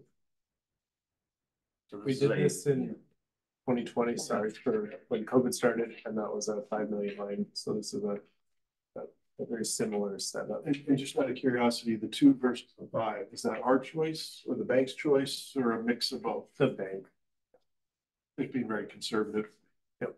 So it's a very unusual ask of them. It's an unusual service that they offer. They don't do much healthcare lending on a line of credit type work. They are familiar with hospital AR or tying it to an asset. So that's where they just came in at the 2 million. Just operations. Yeah. The COVID one, they were comfortable with larger because of all the CARES Act. That was safety security. So that's resolution number 24-02. Resolution of the Commission of Public Hospital District number 1, authorizing Julie and or Jason to enter a revolving line of credit with Cashmere Valley Bank in the amount of $2 million. So you guys each have a copy of this. Are there any further questions or discussion? And is there a motion to approve this resolution? To approve this resolution. Moved by Erica, second by Bob. Any further discussion? Hearing none, all those in favor of resolution number 24-02, please say aye. Aye. Aye. Unanimous. Thank you very much, Jason. Then we have a couple of capital expenditure requests. Just to remind the board, that last one for the Radio Hill parking expansion, we moved that into executive session. We're going to discuss it there before making any sort of moves on that. But we do have 2 others. Jason, you want to talk about one that starts on page 83, the therapy service? Yep. So the first one to talk about is the Cleon Therapy Services. And this is to do tenant improvements to 506 Power Street. It is a property and building that Hospital District 2 purchased late 2023. It's an old church, so the ground floor is totally open except for one little corner where it's a carve out for a male and female restrooms. This project will get that location to ADA accessibility to where we can shift our physical therapist from the Brandon Cleon Clinic into this building, which the real opportunity we're trying to get in here is to free up the space in the primary care clinic and be able to expand the services in there while being able to expand therapy services at the same time. You'll notice from Dr. Martin's report that we have Dr. Ashley Folker starting in August of this year.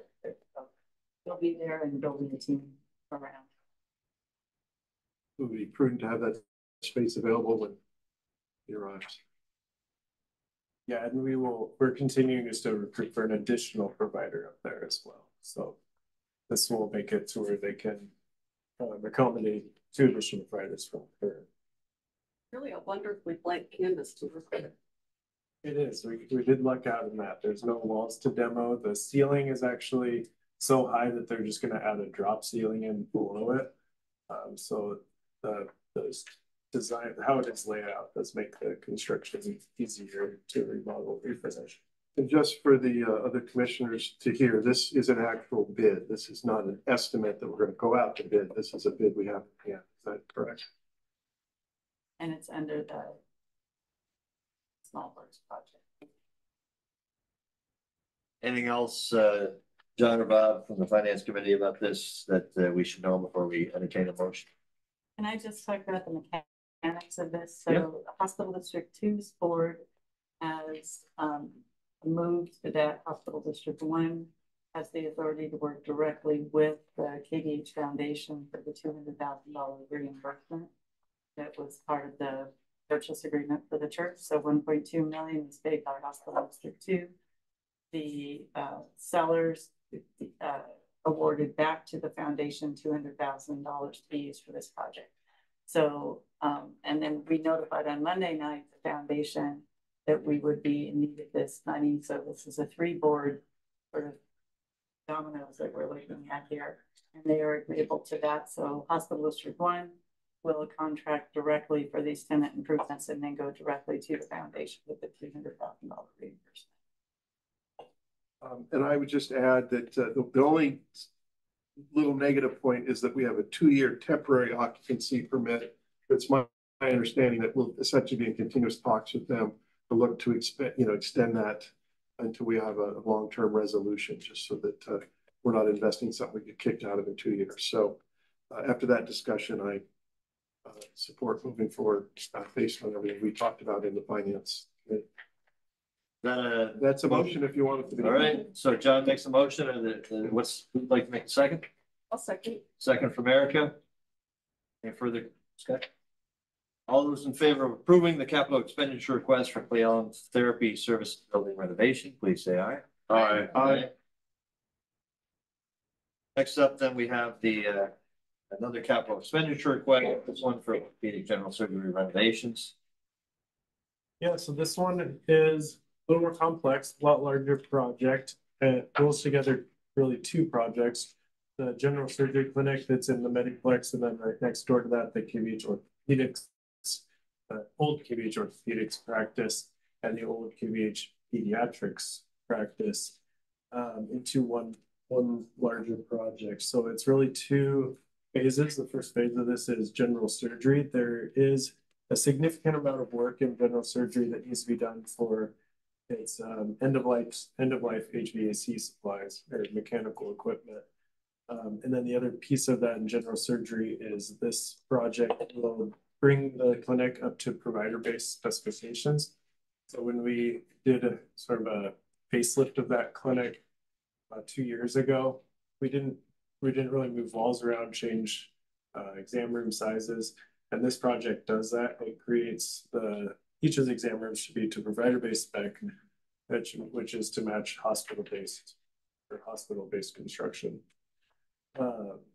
That project will also change from currently they have 5 exam rooms. It'll increase it to 7 exam rooms, and it'll be a more modern way of practicing for the providers that are there. We also, since the time that general surgery moved in there, we added vascular to that clinic. So they're very tight in their current layout of how they are.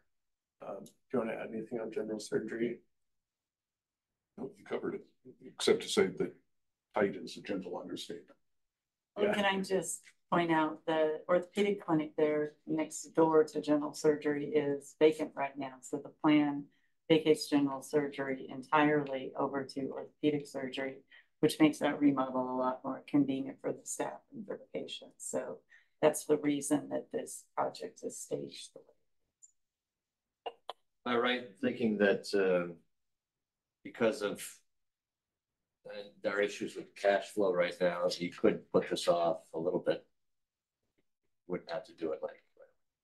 Yeah, so I do not think that we have to take this project right away. It could be stalled, but it could be done in a couple ways. So we could move it forward at a slow pace. This request is to take it to a bid, so the public bid. So that will take probably a 3-month span before we get bids back. And then that bid would come back before the board for acceptance. And 3 months would be if we were going at a fast pace to get that done. Right. Orthopedics, so general surgery, they're currently practicing as they are. They are tight on space. Orthopedics, they did shift over to the medical arts center clinic. And they are doing well right now, but they do have supervisors, as Dr. Martin noted. We have one more coming in, and we hope to have short time signing on as well. So that practice at the MAC will be very tight as well. We hope. So because this is taking it to bid, it's at least a 3-month lag for any things. We're also concerned about with the current expansion project going on, what this might do to parking. Parking's already very, very tight. And frankly, we're intrigued by what, since Walker is already here and staged, what that might mean to the bid if Walker determines that they want to bid on this project. There's some push to delay it, but also some push to move it up to see if we can get some truly competitive bids. So Bob or John, anything to add from the finance committee? I would add that, like we hit on a moment ago, the positive is for this next phase, we've already spent the money for the design. So we're not incurring any significant expenses to go out for bid. But like was commented with the cash flow concerns, this lag at least gives us a chance, hopefully, for the Change healthcare situation to resolve itself, get the normal cash flow going. Just see it as an institution if we continue to stabilize and move back towards not having negative numbers each month. So it's a bit of a balance, but I think if we don't rush it, but we put it out there, we've got an inherent delay in that. But if we do get a solid bid we're excited about, we're not wasting another year as we try to get people out of the MAC where they should be, and then that frees up space in the MAC used for other things that might be more appropriate for that. So very long-winded way of saying that, we should go slow in some regards, but it's probably best to move forward and at least go out for bids in the near future so that we've got another decision to make in the summer once we get those bids and we've learned more about where we stand at that point. Is this a smart thing to move forward with? Do we have solutions for parking? Things like that. Another nice thing about this project is almost all the work is inside the building. So we're not putting up with seasonality or pouring concrete and weather locations that can theoretically get started. And we'd also talked about maybe this would be one where we would incur debt and, amortize it over 20 years or whatever. So some different things. Yeah. So think about once we get closer, and we'd have to sign something pretty soon that we can backdate. Is that correct? I'd bring it to the next board meeting. Yeah. Okay. So that we, again, just keeping our options open. Yeah.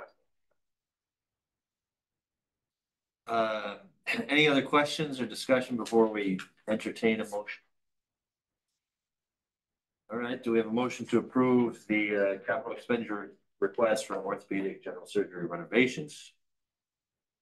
Are you gonna move? Because I'm gonna second you. All right, I'll move to. All right, John makes a motion, second from Erica. There you go. Hey, if there are no further discussion, no further question, please say aye. Aye. Approve it.